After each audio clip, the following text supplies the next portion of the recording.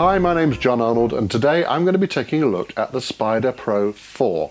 Now, for those of you that already know the point of calibration, you might want to just skip ahead about a minute in the video where I'll start talking about the Spyder Pro itself. But for those of you that don't know, calibration of your monitor is a very important part of your photo editing workflow. The reason for that is if you've ever tried printing a photograph, you'll know that the colours you get out of the printer sometimes are a long way from the colours you expected when you were working on the photograph. And the reason for that is that your monitor is giving you all the information you need in order to make your artistic decisions about how the photograph should look. Now, if your monitor's not giving you correct information, then the decisions you make will be based on false information and your photograph is not really looking the way you think it is. So if your monitor's a little bit too orangey, or if your monitor's a little bit too greeny, then the colours that you set in your, design in your photograph and the brightness values, you know, the blacks and the whites and things, if your monitor's too bright or too dark, those things can affect the way the image looks when you save it to disk. And of course, that file that you save to disk is what you then send to the printer. So it's critical that you monitor right, because the monitor is where you make your artistic decisions. And so you really need to make sure that you are calibrating your monitor, not just for color, but also for brightness.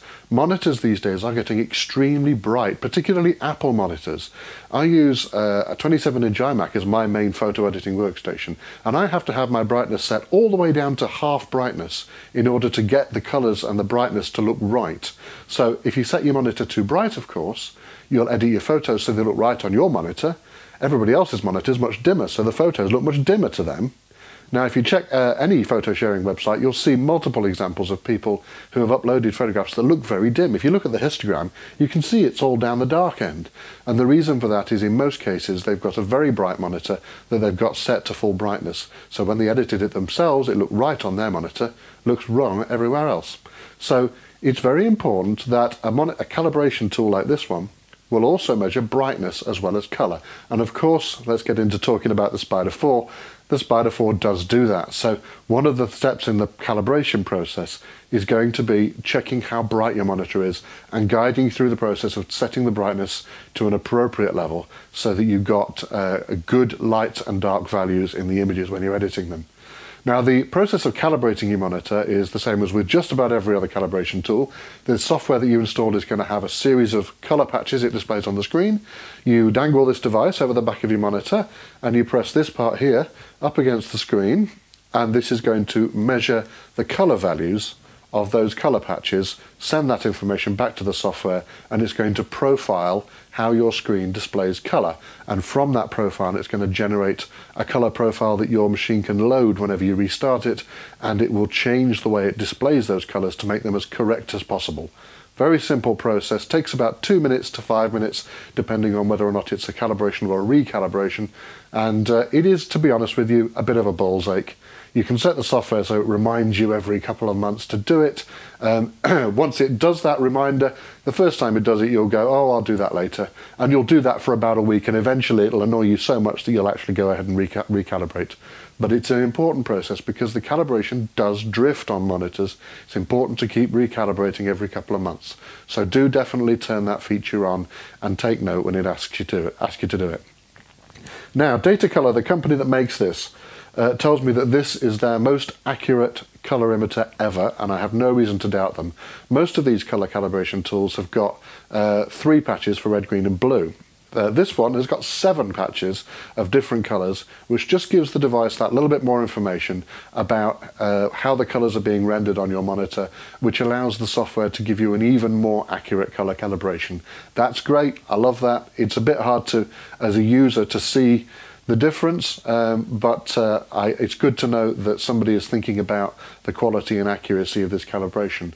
Also, this device has got in the front here a brightness measuring tool which measures the brightness of the environment where you're editing. So it will actually feed into the calibration process how bright your editing environment is going to be, and it can, in the higher models of this tool, also tweak that monitor display based on how bright your environment is right now. So if you leave this device plugged in, it will tweak the brightness of your display so that your colours and your brightness values continue to look right, even if you're going into, as the day gets darker or as the sun comes out, it can reflect that environment. Obviously you do want to try and keep it as consistent as you can, but the tool here is going to help you with that. Another great feature of the Spyder 4 is that it can be used to calibrate an iPad or an iPhone, which is a really nice tool for those of us that are taking portfolios out on the road and we want to show customers some of our images. We want to know that they're looking as good as they can be. You can only calibrate using the Spyder software that goes free download on the iPad. So the calibration only works within that Spyder picture viewer, but it's a very useful tool, and it is good to know that your photographs are calibrated there too.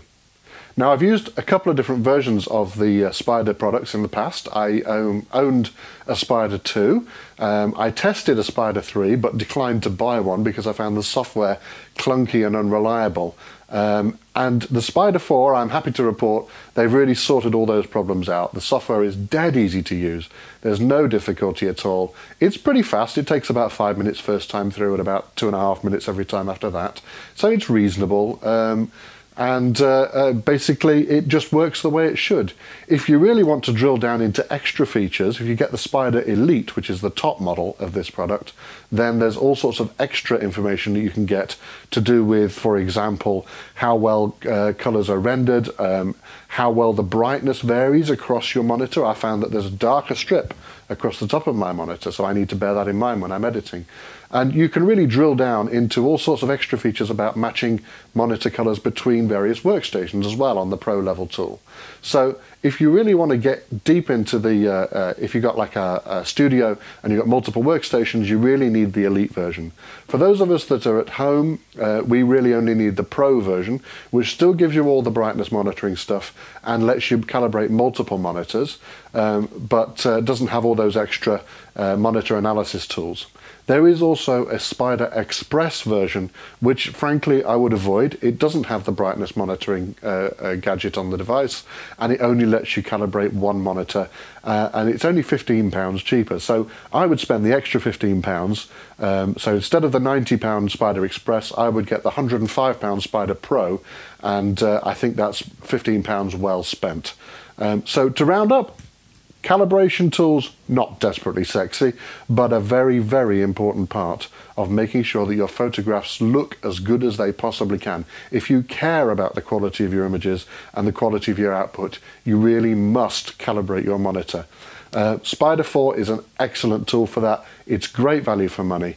It would be lovely if it calibrated printers as well, but it doesn't.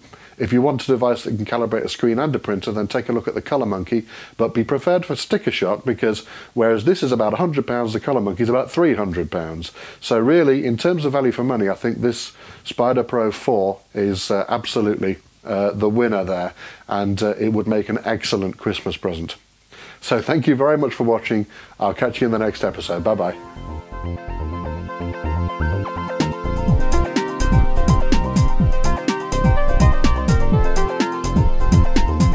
Photo Walkthrough is a free online video show about photography and digital photo editing using Photoshop and Lightroom. Please help support the show by using our sponsors' promo codes or by passing the promo codes on to your friends. Join the Photo Walkthrough community, find all the old shows, and subscribe to the new ones for free at photowalkthrough.com.